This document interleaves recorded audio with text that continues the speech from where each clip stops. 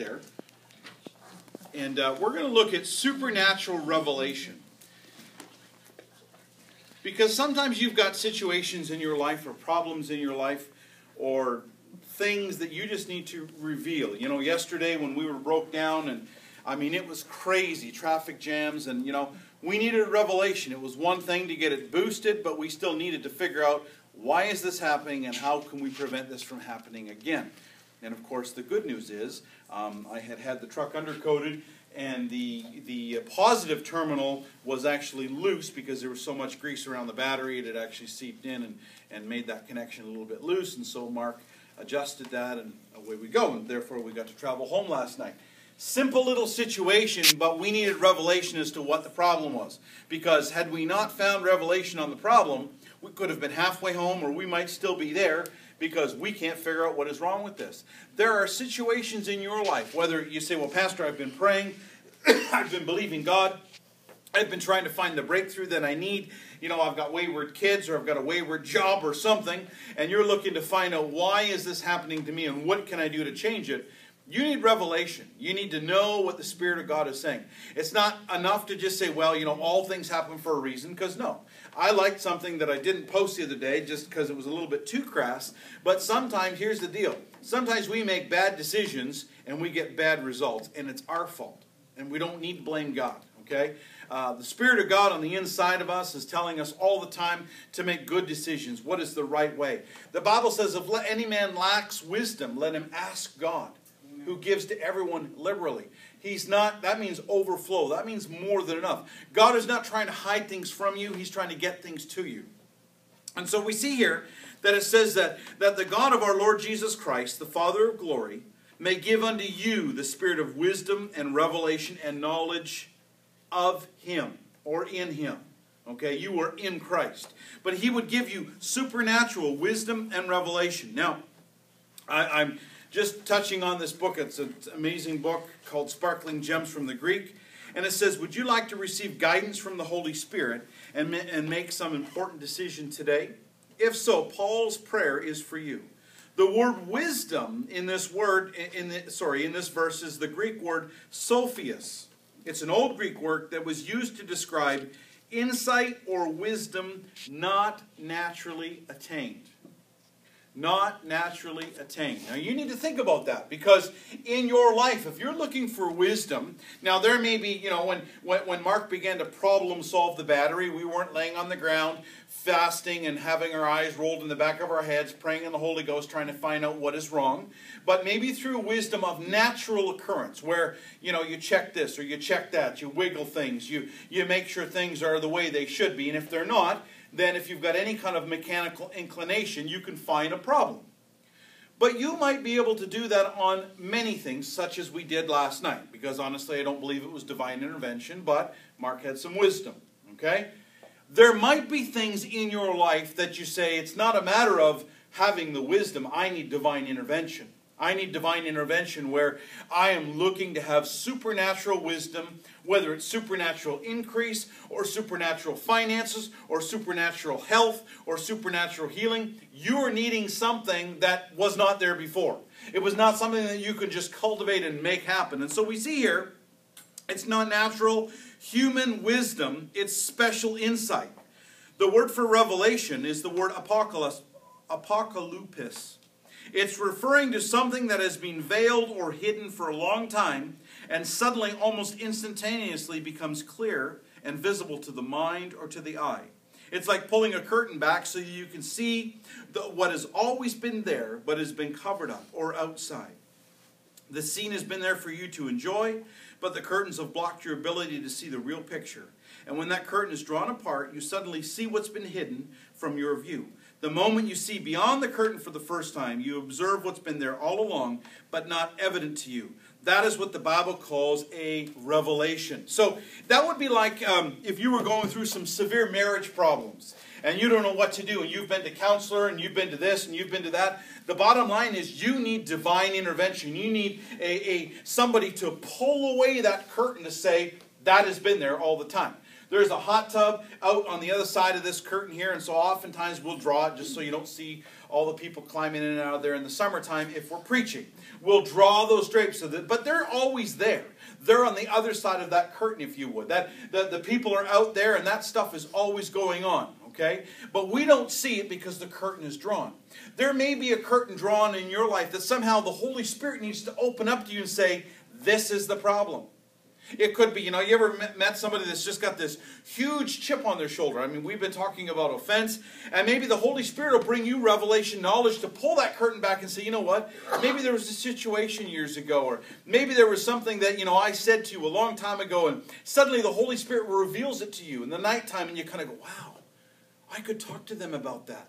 That might pull a whole veil open, and they'll go, oh man, God obviously showed you that because that's why you've had some problems in your life. Maybe you haven't been getting along with others. Maybe there's something that you're doing constantly that you go, I need the veil open on that because I'm not getting the right results. Maybe you've run into somebody that's always oppositional.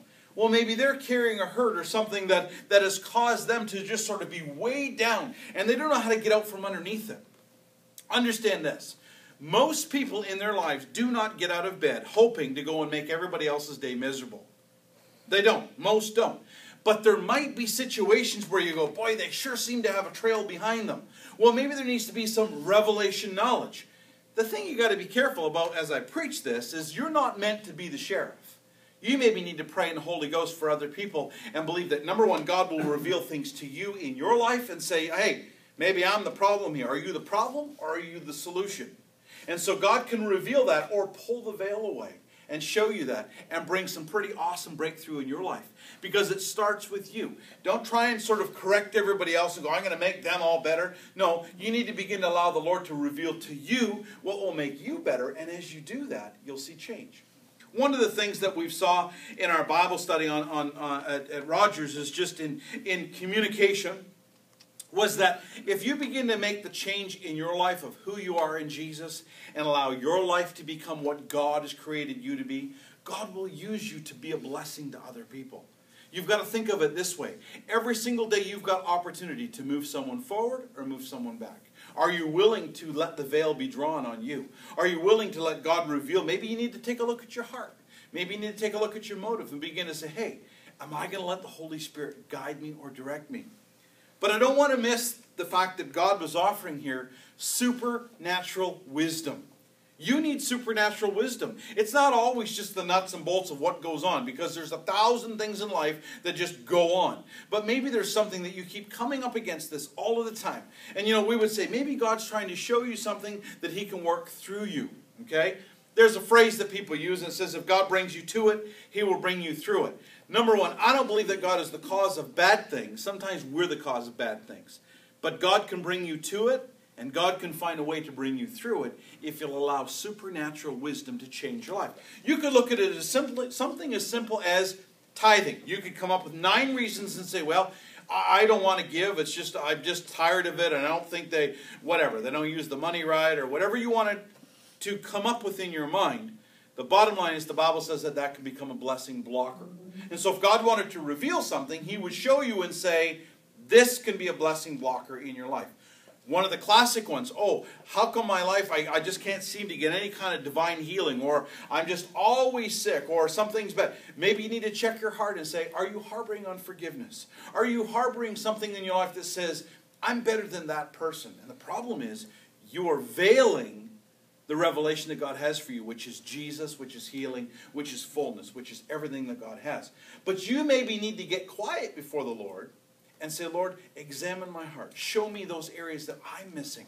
It's one thing to talk about offense. It's one thing to talk about people that have offended you. But you've got to begin to stop and say, wait a minute here. Am I looking to be a blessing, or am I looking to be a curse? And so we see that. Now, but you need to get God kind of wisdom on stuff, because that's just sort of a freebie. But sometimes in our lives when we want to see these big divine changes, the question is, are you willing to change? So many people aren't willing to change. You ever met somebody that they're the same 95 years later as they were 95 years earlier?